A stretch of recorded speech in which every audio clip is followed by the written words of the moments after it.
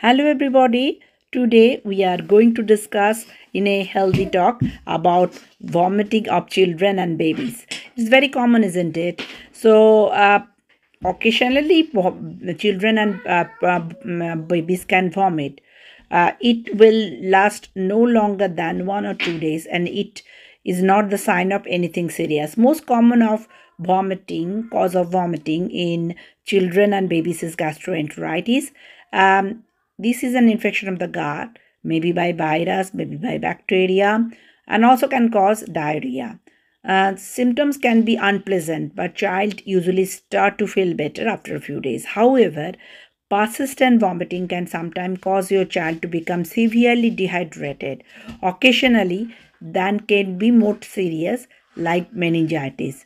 So basically, now if the child is high temperature, then of course, or other serious sign, you have to contact your healthcare professional. So you have to keep close eye, trust your instinct, and contact GP if you are worried. If the cause is just tummy bug, child should feel better, well enough to eat, play, and their usual self without any problem. So in this case, keep feeding them as normal, offer them regular drink. But if they does not seem themselves, or like floppy, irritable, less responsive, then they are seriously ill. Then you need medical advice. You can contact GP if your child repeatedly vomiting, unable to hold down fluids, or you think they are dehydrated, like dry mouth, crying without tear, urination less, or not wetting many nappies and drowsy, and vomit maybe like looks like green or may contain blood, that is serious, and vomiting for more than a day or two.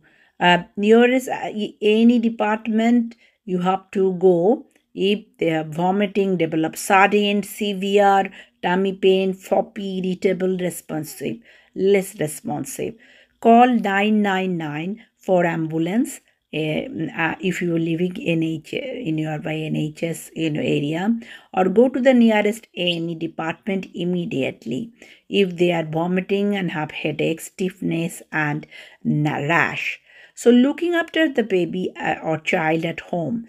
In most cases, treat your child safely at home. Most important thing you can do, make sure keep drinking fluid to prevent dehydration. Baby, if vomiting, then you can carry out that breastfeeding, giving them milk feed. If they seem dehydrated, they will need extra fluid.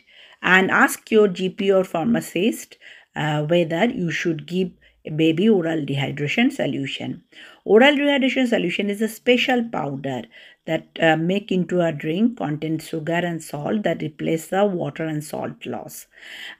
Child who are vomiting should keep taking small sip of clear fluid such as water or clear broth. Fruit juice or frizzy juice should be avoided until they are feeling better. If they are not dehydrated, have not lost their appetite, it's fine. The child can eat solid food as normal.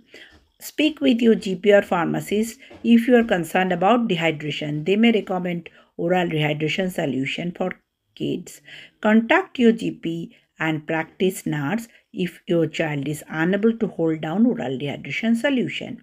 If the child has diarrhea and is vomiting, you should not go to the school or any other child care facilities for 48 hours until after the last episode of diarrhea and vomiting. Okay, so that is a nutshell, a little bit about vomiting in children. Hope this helps. We will discuss about another topic next week. Bye bye for today.